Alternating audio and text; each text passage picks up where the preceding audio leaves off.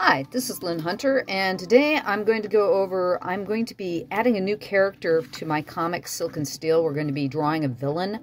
I'm showing you, these are model sheets of my comic. I like to work from model sheets. I made these model sheets to work from while I'm doing my comic so that all my characters, when I draw them, they look similar. So I have reference for my character. I don't do this for each of the characters, but I'll do them for when I'm first doing a character or when I'm doing a main character that I know I'm going to reuse again. This is one of our main boys. This is Silk. This is Kinyu Ryu. His name means Silk Dragon in Japanese or Nipponese for the world of Varus. Varus is an alternate universe that I've created that is a steampunk world that is about... it's in the, I would say, 1890s, 1880s, 1890s. They're getting on the verge of their equivalent of World War I, and it takes most of the, at least the first several issues of the comic takes place on an island called Zaratan. That would be roughly where the Philippines are, and it's actually kind of like Shanghai, or a Tortuga. It's more like a Tortuga, where it's a place where anybody, any group can come, and it's got open politics, and there's lots of skullduggery that goes on, and there's lots of airships and Kraken, and there's all kinds of crazy stuff that goes on in my world of Varus. But anyways, this is Kinyu Ryu. He's one of the main characters. He is a engineer. And he wears a top hat, and basically his outfit's like a tuxedo. He wears a morning coat, and it's blacks and grays. And he is basically a chemist or an alchemist and a engineer. So he works with gene engineering. And what I've done is I do a lot of different headshots. It's like, this is your side views, front view, three-quarter front, looking up, looking from behind. I want three-quarters on both sides, because it's easier for me to look at somebody that way right away rather than to have to, imagine in my head, which way is the head turned now? Again, a three-quarter down because, hey, it's a top hat. I mean, this is not an easy view to do. And when you do it a lot of times, it's one thing. But if you can't remember what to do, a three-quarter down shot on a top hat. Anyways, I do it with the hat, without the hat. So I've got, his hair is parted. You can tell slightly on the right-hand side, so that's why we've got that there. And again, without clothes on, front, rear, three-quarter front, three-quarter rear, side view, in his chemistry outfit. And these are the standard outfits for Silk and Steele. And then this is Malcolm Steele, and he is an engineer. He is Mr. Fix-It Tinkerer. If it's got to be made in any way, shape, or form, he can do it. He's got a lot of mystery in his background, and he's an intriguing character. But again, with him, he usually wears this nice Australian-style fedora.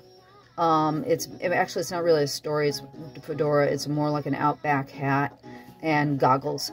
And so I needed to have him from three-quarter up, three-quarter down, three-quarter side view, front, three-quarter back. Again, a three-quarter side view, and this is side view, three-quarter front from both angles. A couple of different angles with the hat. And then, again, a side view, both sides, because his hair parts a little bit differently on each side.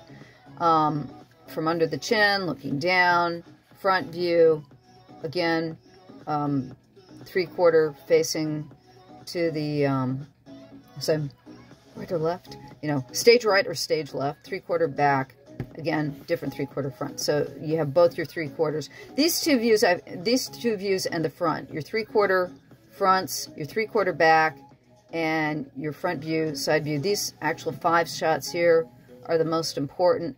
And then, again, both side views, side view on one side, side view on the other, up, down shot.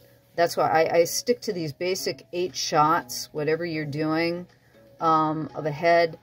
The most important is side, front, 3/4.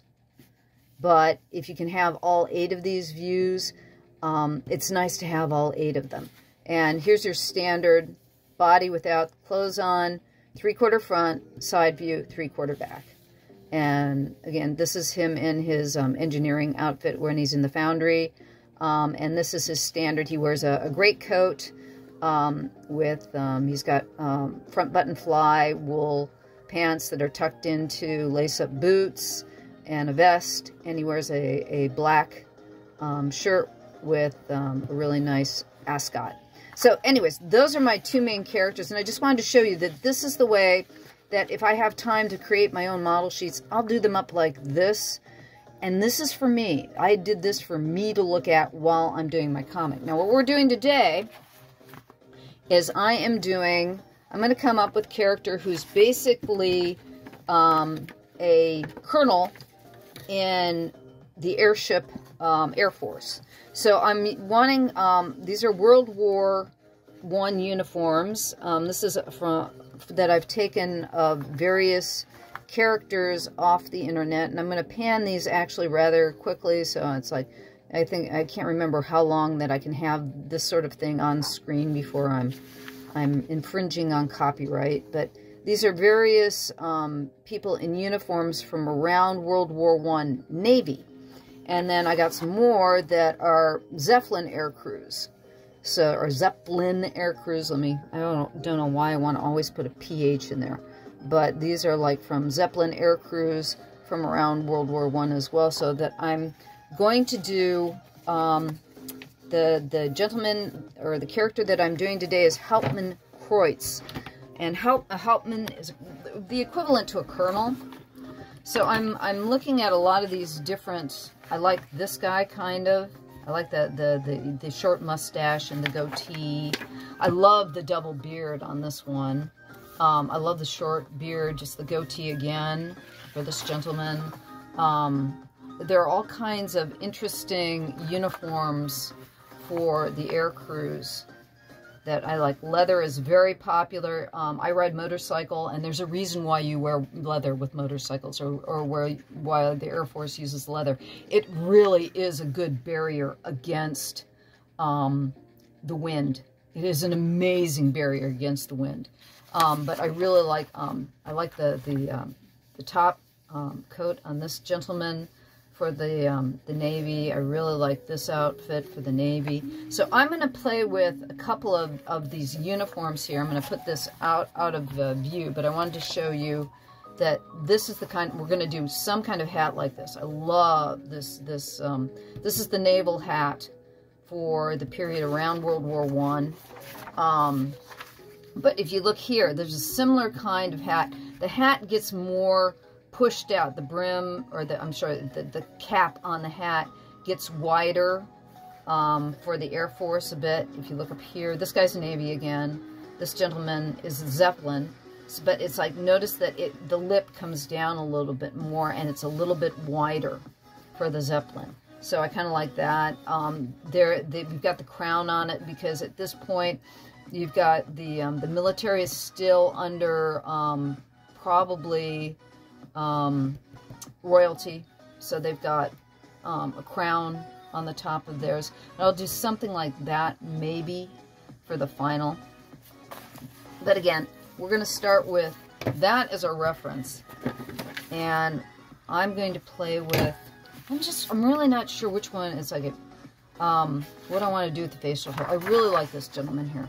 I really like that, because we want to make him handsome. He's our villain. He's one of the main villains, and you always, you want to, I like the idea of your liking a villain. I mean, let's face it, people love Darth Vader. So it's a dependency of how you want to have this guy. Now, I'm thinking he's got to have some kind of greatcoat. Now, what I'm doing right now, I'm just giving this a real rough form of what I want to fill my space. Trying to give a feeling of what his presence is going to be. So it's like I'm doing volumes. I always start out with a little bit of a volume, getting kind of attitude, where the shoulders, where the hips are going. I'm thinking, okay, I was going to have one of those hats. It's like when I get into the head more, but I like this kind of, it's not quite your police hat yet. It's not quite your military hat. It's more of a pillbox on the top around World War I, and I kind of like that. I like the old-fashioned quality to it. So probably going to give him that. Going to give him a high collar. Definitely high collar. And somebody pointed out, it was, I was watching the docudrama Empress, and they have a high collar, so that if you get hit by a sword on a high collar, you're less likely to have a fatal injury. You know, that's where your carotid arteries are. So it's like if you're in the military, they would have those high stiff collars because you were less likely to get killed if your carotid's protected. Which is one of the reasons for the high collar. Now, again, my tools right now, I've got, this is a standard mechanical pencil. This is just a straight Pentel Click 0.7 with an HB lead, and I always have a kneaded eraser in hand. The paper that I'm using is for color Xerox. It's I'll put a what type of paper is down below. I used to love, if you can get it, is Ingram animation paper. Is some of the best stuff to draw on. It's really tough to get nowadays. You can get it from Footloose Animation. You can still get Ingram. I'm thinking I want him to have, you know, for the wide lapel, the one that goes, one goes under and one goes open. Most of the lapels here are even, but hey, it's my world, so I get to decide what I'm going to do with it. So I'm going to have a narrow lapel and a wide lapel, I think. And now, on the, I don't think that they got rid of a lot of the, oh, what are they called? As I'm giving you the description, yeah, I'm liking that. Some of them have fur. I think maybe fur on when I illustrate this. Do fur on this portion of the collar, since he's going to be primarily an airship gentleman, and epaulets of some sort. No, I'm thinking that the type of epaulets the captains would have, the commanders would have in the British Navy, where you have the gold bullion around the edges. By the mid to late 1800s, they had taken that all out of the military. Question is, he's parading around. I think we want the longer coat, so we'll put that coat there. And I love job spurs. Job spurs? My main character,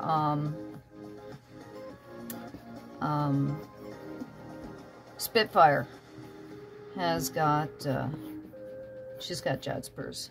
And the Germans used to have them big time in the officers by the time they got to World War II. But I like the job spurs. For some reason, it really look good on guys. And of course, high boots. Gotta have good high boots, riding boots. It's like the thing that indicates that you are a knight, or you've got money, is you can pay for a lot of cattle skin. So anybody who's got a good pair of boots, they've got money. And in the military, the only people in the military who would have full-on boots, the officers, because they can afford it. And up until, geez, I think World War II, I mean, officers would come from the upper class. You weren't allowed to be an officer if you were from the lower classes. That's what a non-com was. Non-com was, you know, a sergeant who came from the lower classes. So it was difficult to become an officer in the military. If you're going to have that all the way over there, then the gold's going to be over there. So, we have got the initial setup here for our outfit. I'm going to pull those Jodspurs in just a bit. I mean, I'm thinking along the lines of this guy here is really nice. Or this guy here. He's got this big baggy coat, and you can tell it's leather, and he's definitely, this is a Zeppelin crewman.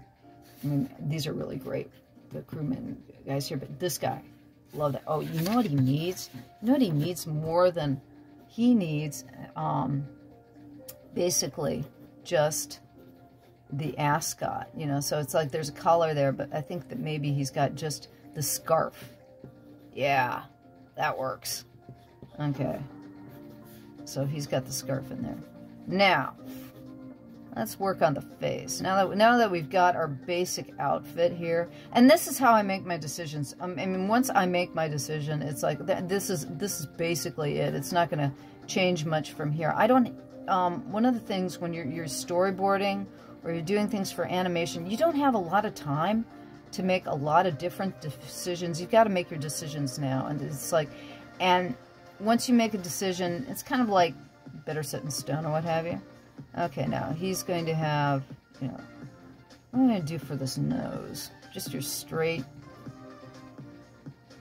I'm thinking German, but, you know, Roman nose. Want him to be a bit of a bulldog. But the thing is, like I said, I want him to be, I really like this gentleman here. I like how handsome he is. He's a very handsome, very frickin' German. I'm sorry. My whole family's German. My maiden name is Glasenap. Yeah. Oh, God. Excuse me. It was a name that was well worth getting rid of. No offense to my brother and my nephew. You can keep it. I don't want it. Yeah, my family was probably, they actually were bankers in Berlin. You can find my family's name on money. Okay, that's looking good. Now, I want to give him, you know, that's a nice German puss, but I want to give him a good turn of the century look. So we want to, I'm thinking, you know, at least, yeah, I really like, yes, definitely like the goatee. That's definitely a must. It's like I said, this guy here, I really, he's definitely, he's getting into my brain here.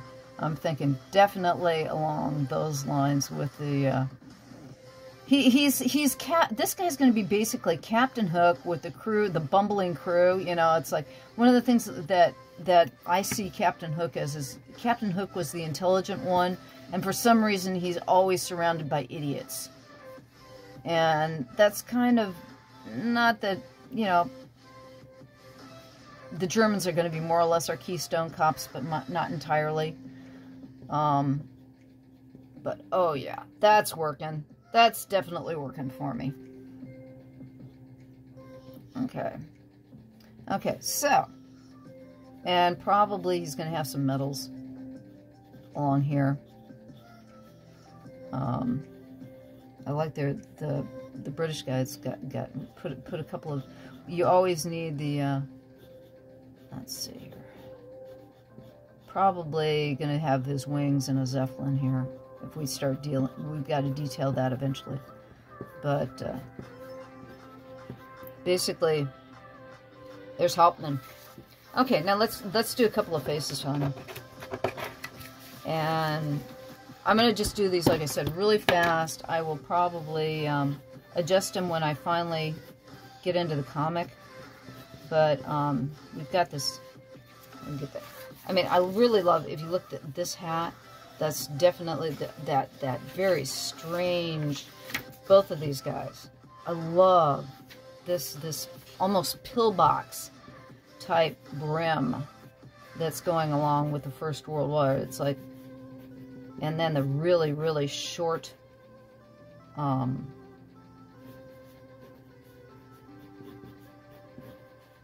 that short bill.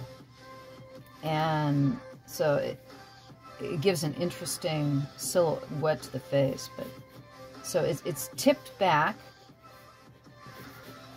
and then it's got that coming around here. I haven't decided what we'll put on the logo yet. I'll worry about that later. And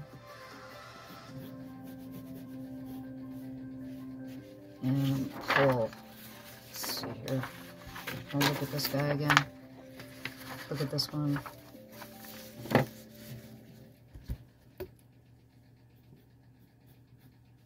don't have that brim quite right, but I'm not going to worry about it. Right now, like I said, everything is really loose. The face is going to come more down there from the bow.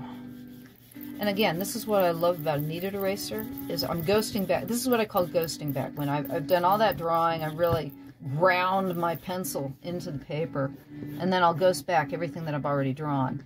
But what's staying there are the lines that I was having up the most.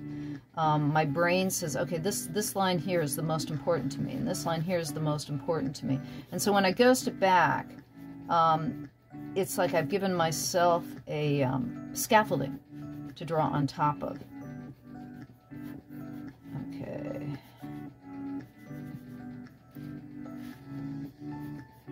What do I want to do with that nose? The nose is bugging me right now. It's like, I want to give him a German nose, but it's like, how big?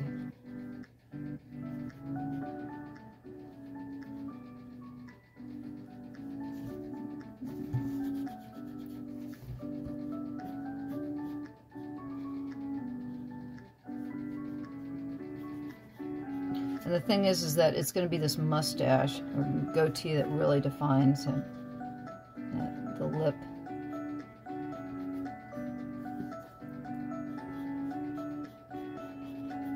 There we go.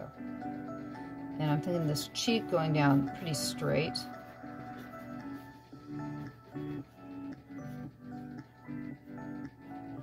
Give him kind of those interesting brows where it's thick in front side. Give that area under the eye. Keep a really thin eye itself. I want this, yeah, I'm thinking the nose I want to come straight down. I want him to be a lot of angles.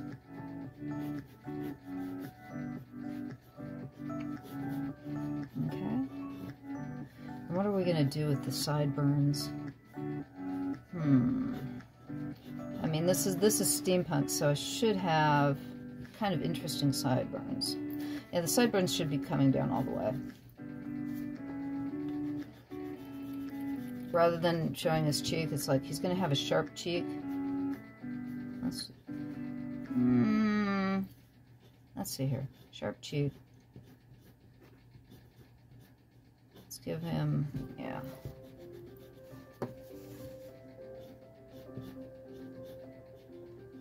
There we go.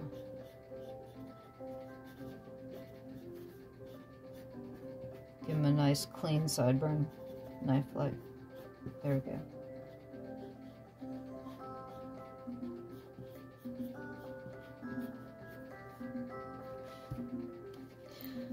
Because Hauptmann, we want him to be just full of himself. This particular character basically sees himself as the next Fuhrer, you know. It's like he's, you know, around idiots, and he's going to decide what's going on in this existence. So,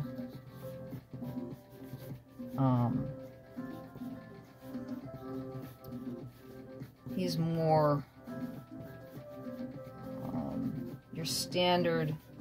I'm trying to think what character I've seen in movies that he's like, but it's one of these things where he never he's one of those people who never thinks he's wrong. That when things go wrong, it's not his fault.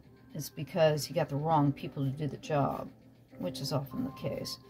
And when we first meet him, what's going on is he was supposed to have Silk kidnapped, and they're supposed to have the formula that Silk's got that everybody's after. And he's not as interested in Silk as he is in the formula, but either or, neither one of the things that he has been trying to get has been gotten. So he was expecting the mad scientist Zurst and Renfield to get this stuff for him, and he paid them to get it, and they ran into some problems. And so the first time we see him, he's in Dr. Zurst's lab, giving Zurst the what for not having taken care of his project. So you can see I'm starting to get, there's my three-quarter. Let's do a side view. And I will refine this, and it'll be really refined once I get to ink. When you're doing pen and ink, it's like you don't have any choice. Right now I'm doing everything like really, really sloppy and really loose, because this is the first time I've done this on top of camera where, you know, I'm actually doing it in front of people while because technically, even though you're not here, you are here. And I wouldn't be as worried, because I'm doing this for myself. So he's got kind of the nose, a little bit of a Roman nose here. There we go.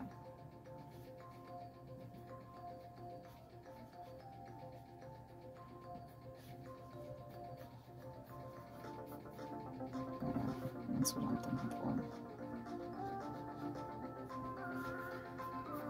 And then, again, I want to have a bit of a cheek there. So the thing is that when I'm going through this and I'm kind of feeling around, you know, it's like I didn't put the whole ball of the head there. You know, so I'm kind of doing, okay, here's the brim of his hat. That's going to go up there. The band goes back. We've got this here, but the whole ball of his head is not there, because if you're doing actual head, you know, the ear's about the center and the back of the head's there, so the whole brim of the hat's going to go all the way back there.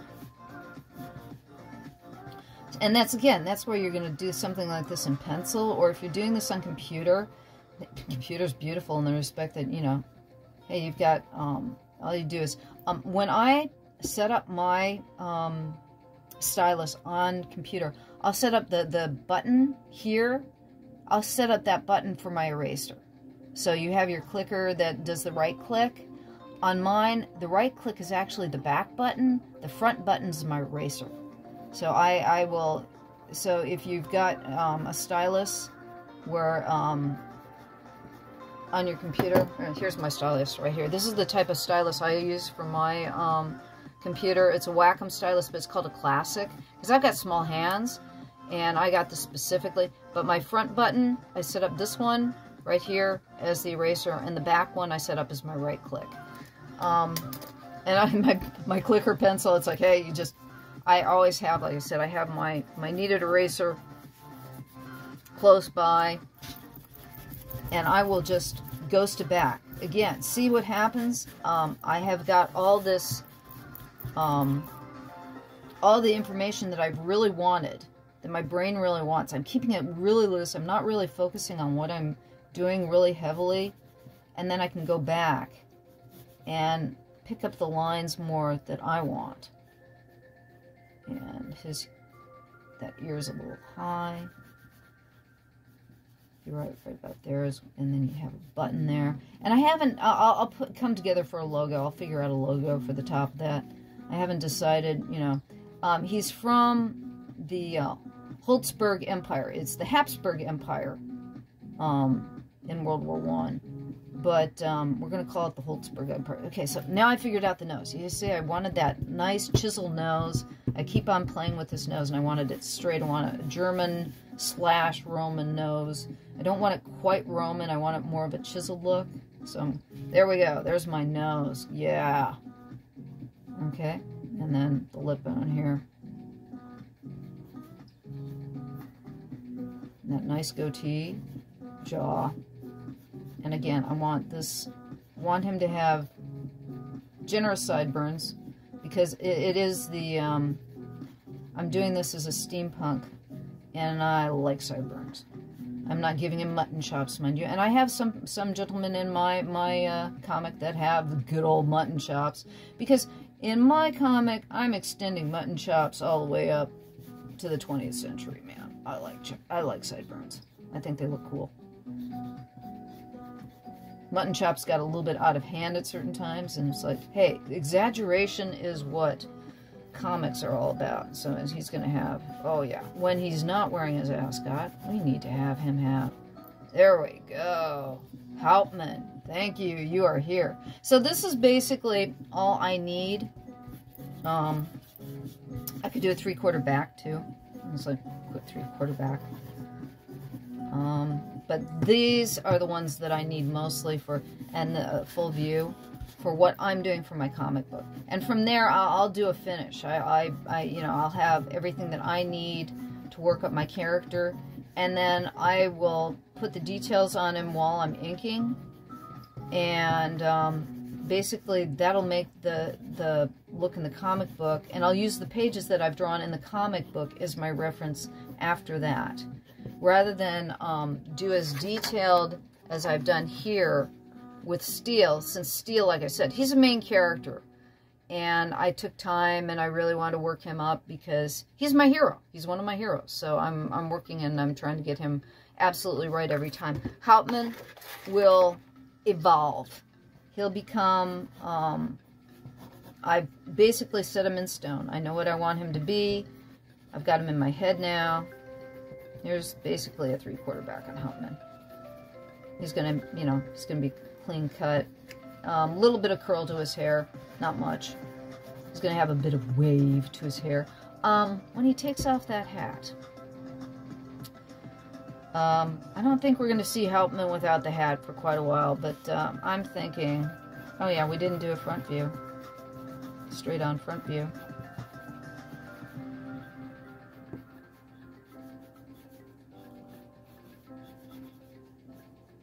So we need, that's more or less, I mean, it's like, I don't, I try to stay away from straight on front views. Side views are okay. Front views I try to stay away from. I usually try to do things in 3/4, just because it gives more dimension to anything that you're doing. When you do things front view, you lose dimension. It goes flat.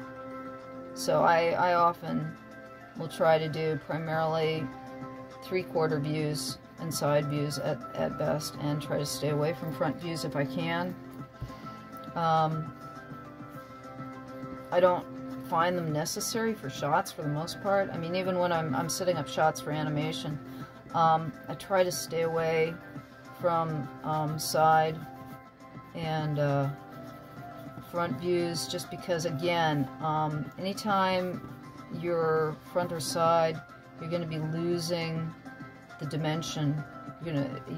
Things will start feeling flat. And notice you've got that bill. Okay, I'm going to come up here so you can see brow. Yeah, so the bill is going to be a little bit higher, and this part of the top of the hat, it's going to be a little bit higher.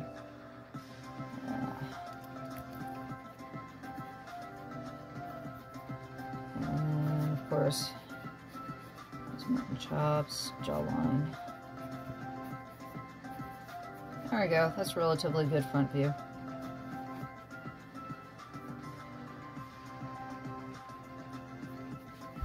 Okay, and that's it. That is doing a setup for a character using, you know, this is basically kind of the gentleman I wanted to use, But I wanted, like I said, I wanted Hauptmann to have a little bit of a more rugged look to him.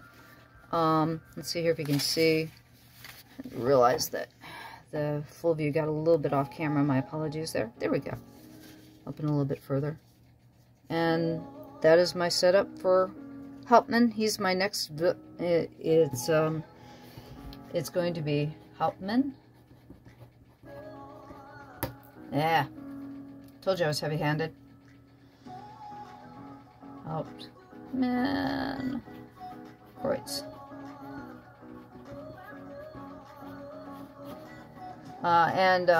In German, EU is Oi. Just for your edification. Anyways, that's Hauptmann Kreuz. And I'll put my link to my comic Silk Steele in the bottoms if you'd like to take a look at what I've done so far. I'm up to chapter 3. It's going slow. I'm doing about a page a week. That's why I've got a Patreon for it. But I'm not really putting it up much on the web yet because reading a page a week is kind of slow. But thank you for stopping by. Hope you got something out of that. And appreciate your coming by. Subscribe. Like this video. And I'll be putting up once a week. Thanks much.